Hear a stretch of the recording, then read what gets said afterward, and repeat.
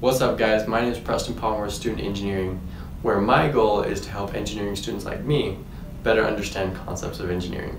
And in this video we're going over equilibrium equations.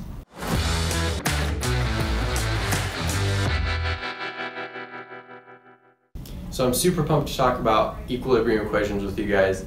They're a super powerful concept, but they're really simple and you use them all the time in statics and in other engineering classes that you're going to take. So an object in equilibrium is an object where the sum of the forces acting on that object equals zero. So that means that the object is either not moving or it is moving at a constant velocity. And we're not going to get much into that in statics, but you'll deal more with that in physics. But an object that is not moving, or in other words is static, is often what we'll be dealing with in engineering. So like I said, an object that is in equilibrium has the sum of the forces on the object equal to zero. And that means that the forces acting in the x, y, and z directions are also equal to zero. So we can say the sum of the forces in the x direction equals zero. The sum of the forces in the y direction equals zero. And the sum of the forces in the z direction equals zero.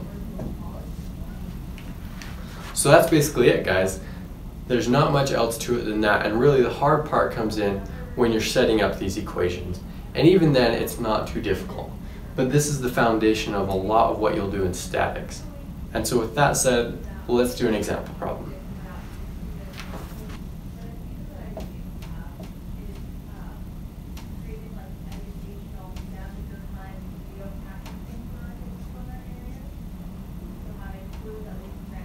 Alright, so here we have a problem where we have a beam that is hanging from a cable suspended by a hook coming out from the wall.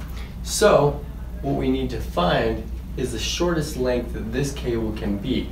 And what we're given is that the beam weighs 700 pounds and the maximum tension that these cables can support is 1,500 pounds. So what we need to solve for is the shortest length that this cable can be without it breaking. So the first step we need to do to solve this problem, and the first step in a lot of problems that you're going to do in engineering, is to set up a free body diagram. So we're going to draw all the forces acting on this beam, and that will better help us understand what we're solving for and how we can do that. So we'll have a simplified version of the beam here, and we know because its center of gravity is in its center, the weight of the beam is going to be pulling down from there, and it is 700 pounds. So we're going to have a force coming down 700 pounds, and we're going to have a force in the cables coming up from the edges, and they're both going to be at an angle theta. And so because we're given that the maximum tension in the cable is 1,500 pounds, we're going to know that we want the tension in the cable to be 1,500 pounds to be able to have the shortest length of the cable possible. So we're going to label these as being 1,500 pounds each, because each side of this is pulling with 1,500 pounds of force. You might be tempted to split that in half and say it's just pulling with 750 pounds, but the tension in the cable is going to be the same everywhere throughout the cable. So each of these is 1,500 pounds.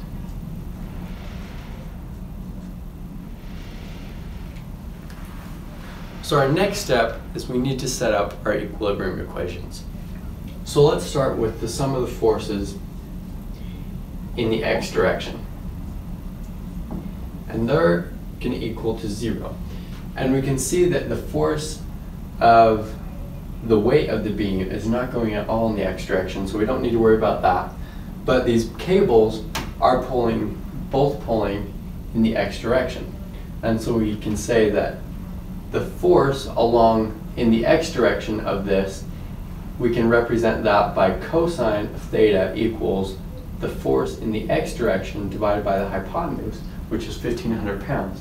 We multiply the 1,500 pounds over, we get that force is 1,500 times by the cosine of theta for that side, because it's acting in the positive x direction. So we have our coordinate system where this is our x direction and that's our y direction. Should have drawn that with our free body diagram. But this force is acting in the negative x direction, so we'll do minus 1500 cosine of theta, because it is exactly the same. The angles are the same, and you'll do cosine to get this side or that component of the force. So what you'll notice here is these two are the exact same, so they'll cancel each other out. And that doesn't really help us solve our problem that we're looking for. So we're going to do the sum of the forces in the y direction. They're going to equal to 0. And that's going to equal, we have our two forces from the cables pulling up and our weight of the beam pulling down. So you know, using our triangle again that we've set up, it's going to be 1500 times the sine of theta is our y component of the force of these cables. So we have 1500 sine of theta plus the other side, it's also going in the positive y direction. So we have 1500 sine of theta. I'm going to erase this. Minus, because 700 pounds is going in the negative y direction, 700 pounds. And we're going to solve that out. We can see, because these two angles are going to be the same, we can combine this to be 3000 sine of theta, and we'll add the 700 pounds over to this side of the equation. So it'll be 700 equals 3000 sine of theta. We can divide the 3000 over and take the inverse sine or the arc sine of both sides, and then we'll get that theta equals the arc sine, and this will simplify to be 7 divided by 30. You plug that into your calculator, the arc sine of 7 divided by 30, that's going to get you 13.5 degrees. So each of these angles is going to be 13.5 degrees. So we've solved for that angle, but that doesn't give us our answer yet. We need to use that to solve for the triangle that we've created here between the cable and the beam. So that's our next step, is to solve for the length of each of these sides of the cable using the angles that we found. So we have our triangle here, and we know that this side is 10 feet. So we'll label that 10 feet. These two angles are each 13.5 degrees. And we know that since the degrees of a triangle add up to 180, we can do 180 minus 13.5 times by 2, because there's two of those angles. We'll end up getting that this angle is 153 degrees. We can label that on our triangle. So now that we have all the angles in our triangle and we have the length of the one side, we can use the law of sines to solve for the other two sides of the triangle. And because this is an isosceles triangle, or in other words, these two lengths of the triangle are the same, we know that these two sides of the triangle are the same. We only need to solve for one of them. And so remember that the law of sines gives us that one of these sides, we'll call it AB, because it's going from point A to point B. That side divided by the sine of the angle opposite of it, so 13.5, equals this side divided by the sine of that angle. So 10 divided by the sine of 153. So we'll multiply the sine of 13.5 over to this side, and we'll get that AB equals 10 times the sine of 13.5 divided by the sine of 153.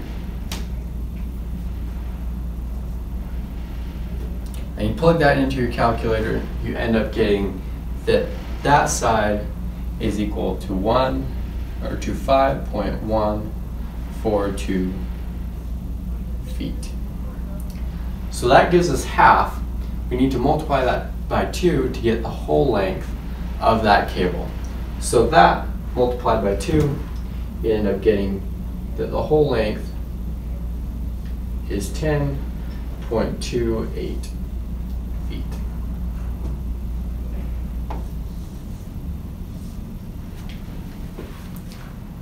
Alright guys, so that's how it's done. That's how you use equilibrium equations to solve a problem that you might be needing.